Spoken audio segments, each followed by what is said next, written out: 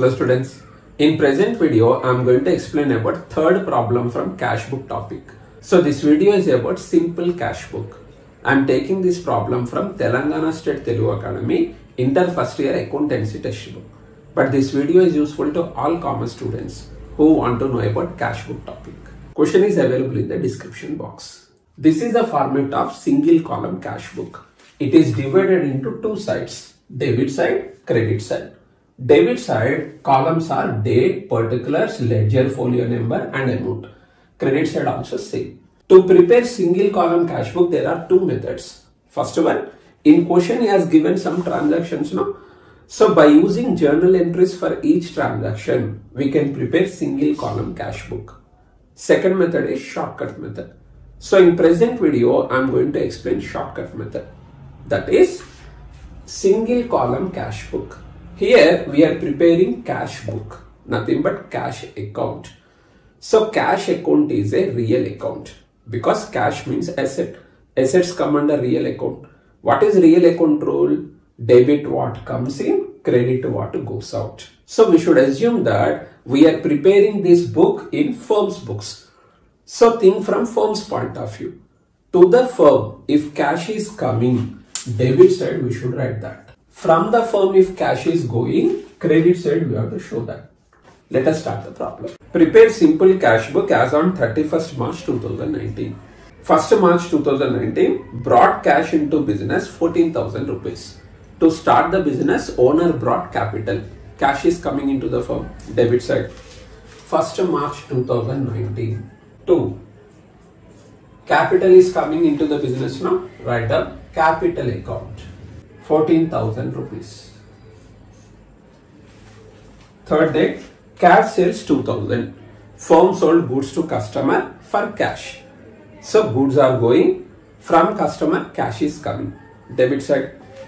Third date, when goods are sold we should write sales word. To sales account, 2,000 rupees.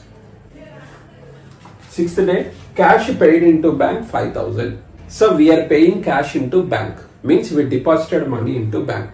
From the firm cash is going, credit side.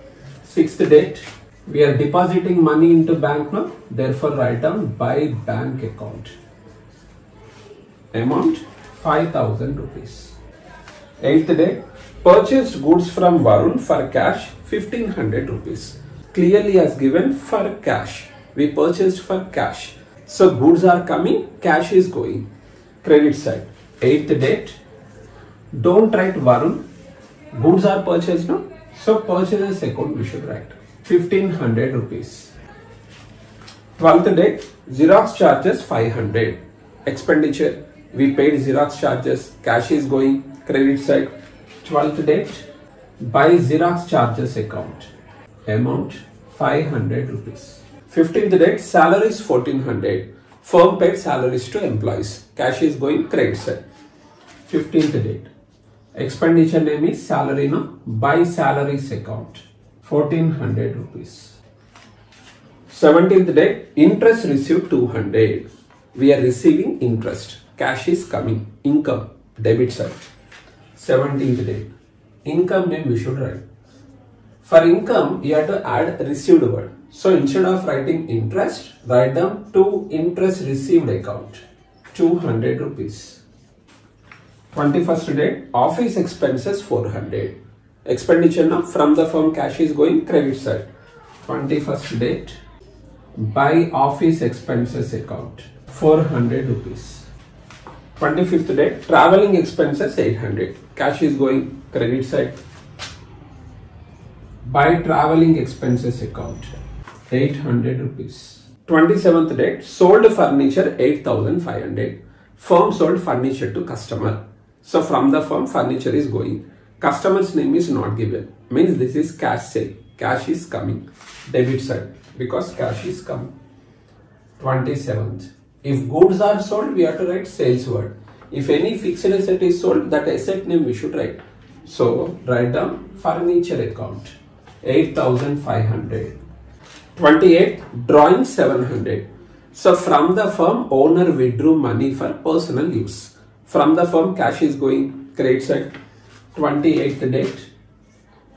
by drawings account 700 rupees. 30-day credit purchases from Raghu 4,000 rupees.